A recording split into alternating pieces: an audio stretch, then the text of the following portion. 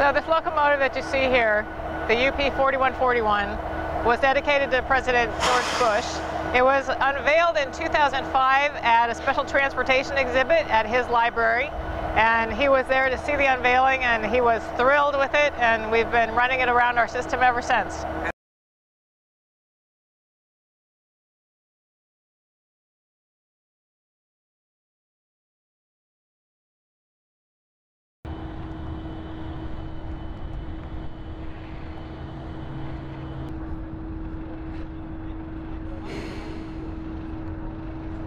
This train, this locomotive, will carry the casket for President Bush from Houston to College Station for final interment.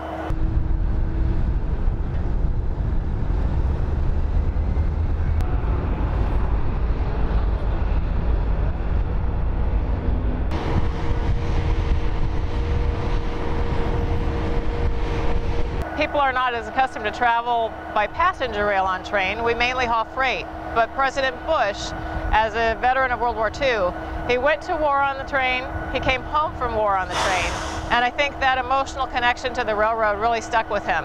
So when he was planning his funeral and talking to his staff about how he wanted to be remembered, he wanted to have his final trip to College Station to be on the railroad.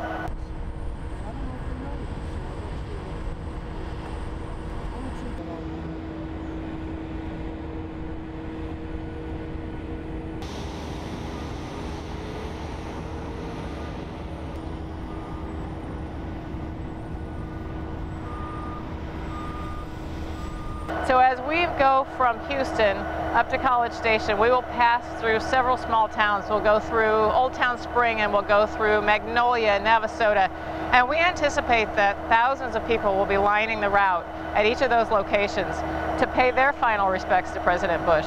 It's a great opportunity for all the people in this part of Texas to really participate in a very historic occasion.